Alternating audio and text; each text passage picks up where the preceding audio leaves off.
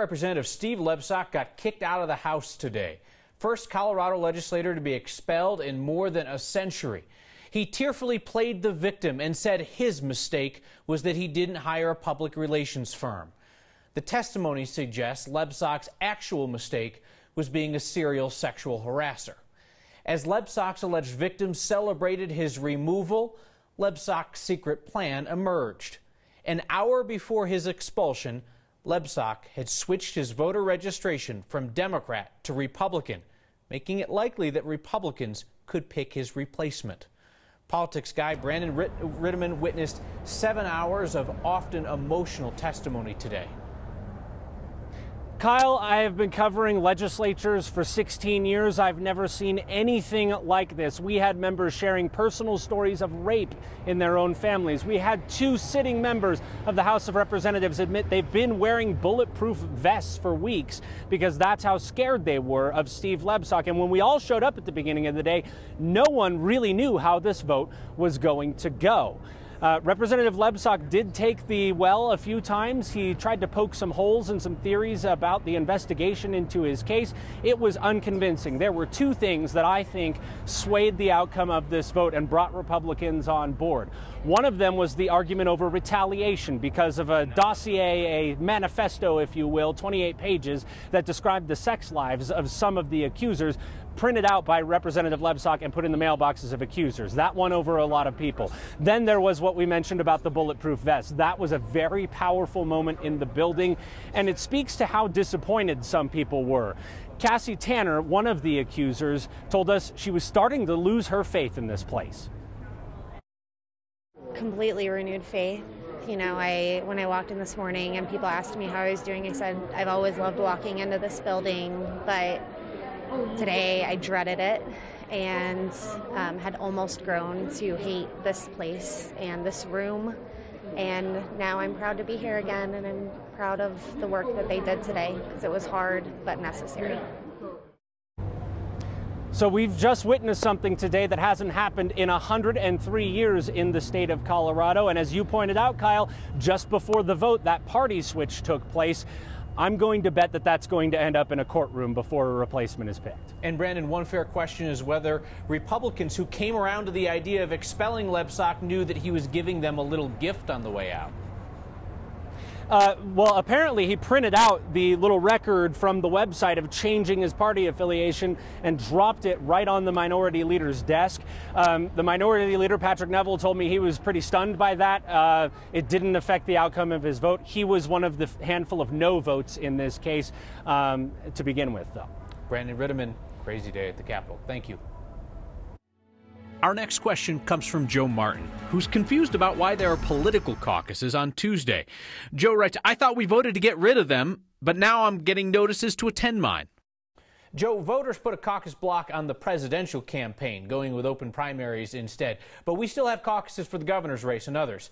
Candidates will have the choice between collecting signatures to petition onto the ballot, or they can try to get through this caucus, a process explained by our Marshall Zellinger.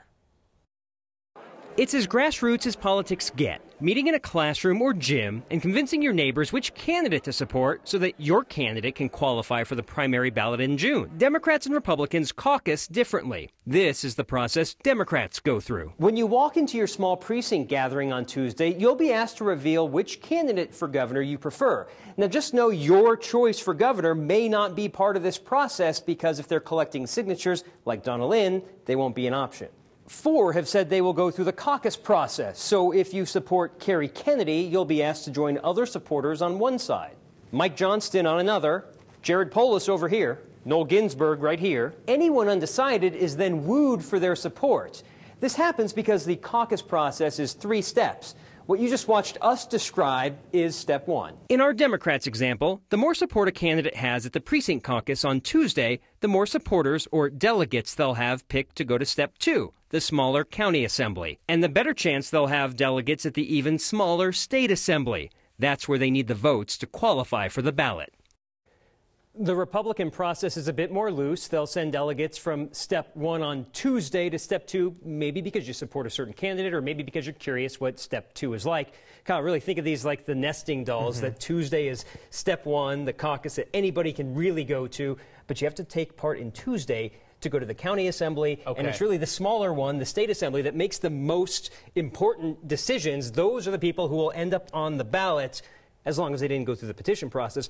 And by the way, since I name-dropped the Democrats who are going to be in the caucus process, I should probably tell you that it's Cynthia Kaufman, Lou Gator, Greg Lopez, and Steve Barlock going through this process for the Republicans. Wait a second, are these Russian nesting dolls? They are. Are they meddling? They're meddling in the election. All right, just take your Russian meddling dolls out of here. Thank you, Marshall. The Denver Public Schools principal, who made unsubstantiated allegations of racism against a small-town football team, resigned today. There is no indication Nick Dawkins' departure from Manual High School has anything to do with his smearing of Weld Central last year. A resignation letter posted on a Manual Facebook page does not say why Dawkins is leaving. DPS, which stood by Dawkins throughout his discredited claims of racism, offered more glowing words about him today as he resigned. Stay tuned as we work to confirm why he left. Nolan Olson's job was keeping Coloradans safe on the roads. He worked for CDOT, and he was out filling potholes last month when he was hit and killed. Today, a procession taking Olson's body from the metro area, where he passed away at a hospital, back down to Pagosa Springs, where he lived and worked. CDOT is hoping the rolling memorial down 285 also served as a safety plea to drivers. And all we ask the public to slow down, let us do our job, so we can be safe and all of us can return to our families every night just like everybody else does. If that personal plea is not enough motivation for a driver to slow down and give our maintenance crews space, it's also a violation of the state's move over law, a fine, 4 points on your license. A Coloradan dies of an opioid overdose every 26 hours, perhaps even more frequently than that, because that statistic is from 3 years ago, the most recently available numbers.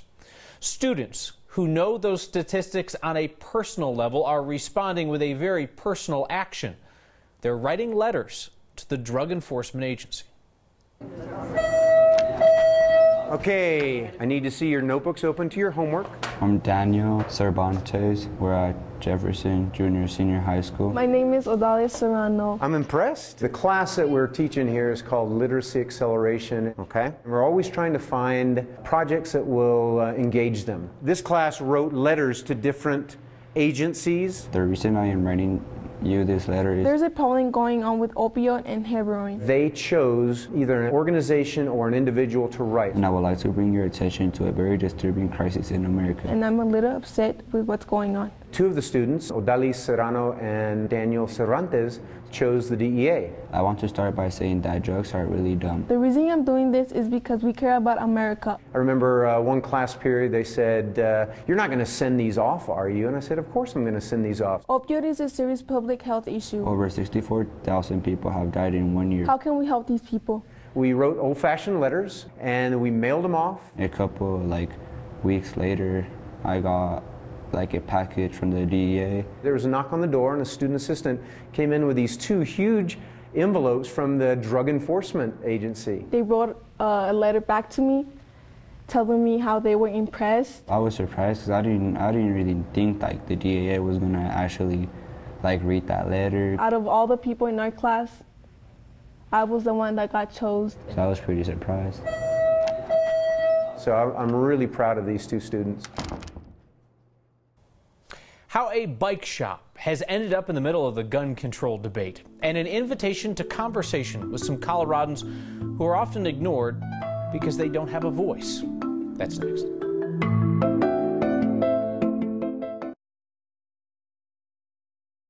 Ascension was out in full force today. Wasn't this just a great winter day here in Denver? 70 degrees, just shy of that record of 74 set in 2009. Tonight we're going to be looking at comfortable temperatures down to the low 30s with mostly clear skies. A nice night for the eastern plains and even up in the mountains, not too cool either. High pressure building in, that's going to keep us dry for one more day, kick up the winds, bring us the heat.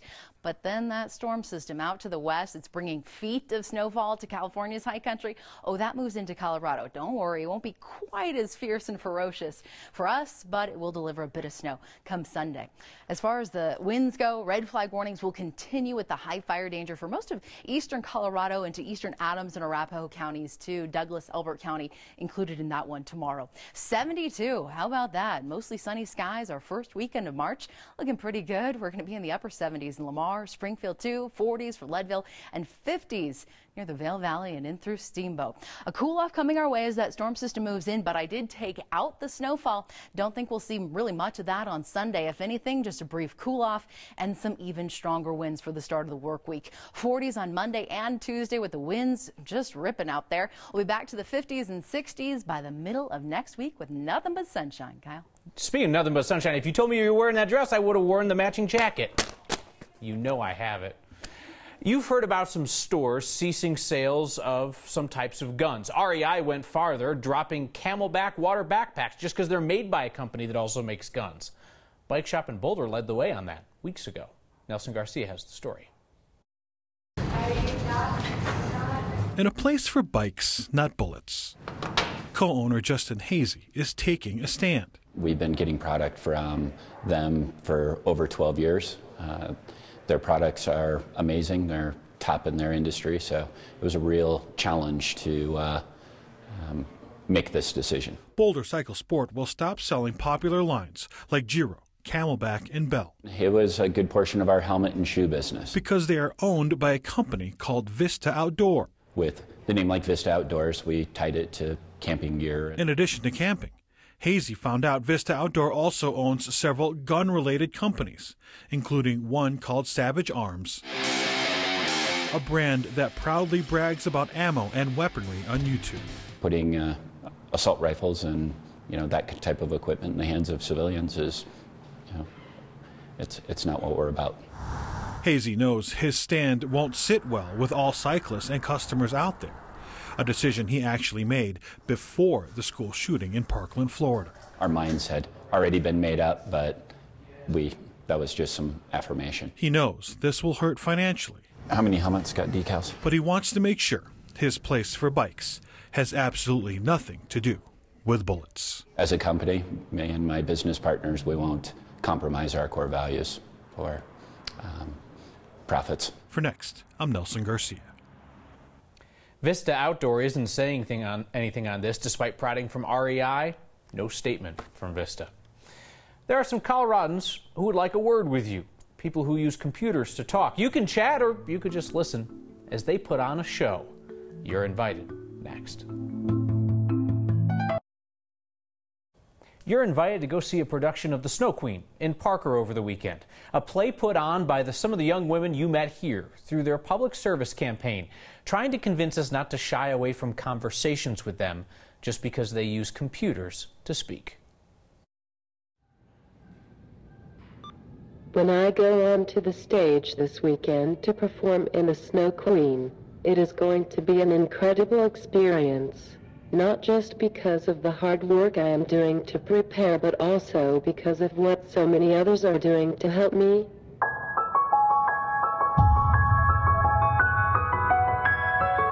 Hi, my name is Savannah, and I am a founding member of Let's Talk. One of the missions of Let's Talk is to educate our communities so that everyone will feel comfortable interacting with individuals who use AAC devices.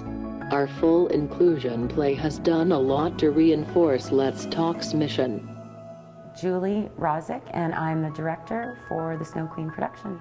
It's unique in so many ways. We have phenomenal acting happening with people who are using devices to communicate. 4 of our 18 actors are people that use augmentative communication, and what that means is they use technology to communicate. The rest of our actors are all verbal speakers, and what our mission was with this production was giving people who may have very limited opportunities the opportunity to participate in an activity that they've always wanted to participate in. I've wanted to try acting for a long time, and once the opportunity came along, I went for it. Throughout my life, I have faced so many other physical challenges that my body has to deal with due to living life in a wheelchair. Trust me, some days are better than others.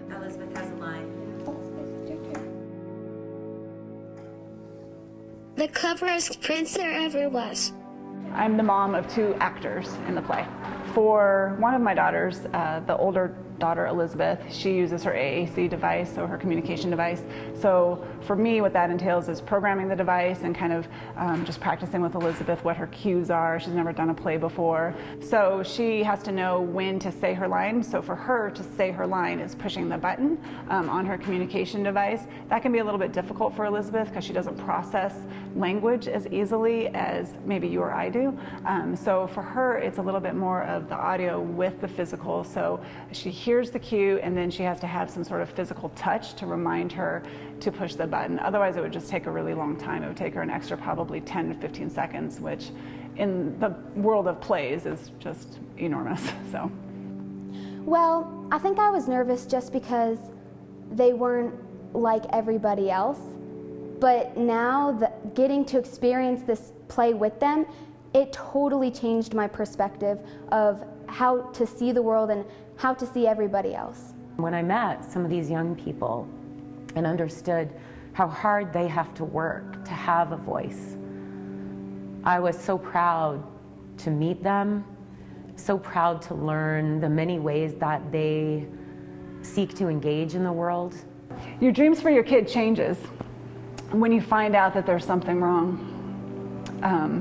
Something wrong with them. You know, when you're pregnant and you think, oh, they're going to be a doctor or a lawyer or a princess or whatever they want to be, and you just want to support them. But then when you find out that they might not make it to adulthood, or they might have these very big physical and communication limitations, really it changes, it whittles it down to, I just want them to have friends. I just want them to be happy, and I just want them to belong, because that's all any of us want to do. And when you view life that simply, something like this, where she is viewed as a person and she does have friends, that's all I've ever wanted for her. Thank you so much for coming this evening. We appreciate your support of our foundation.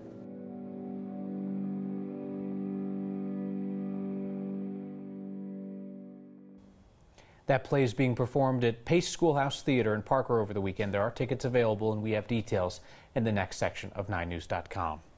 It is Friday. Time for your good news, and the feedback tonight is not for me. It's for one of Representative Lebsack's accusers.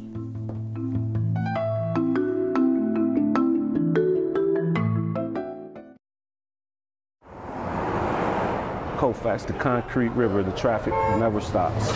Right now we're at Hollywood's Barbershop, 2400 East Colfax. My good news right now is just good to be in Colorado. You know, we're having some good weather right now and family's doing well. That's always a good. Good news is that I'm trying to stay healthy. And I got a pretty good report on my health. My good news is being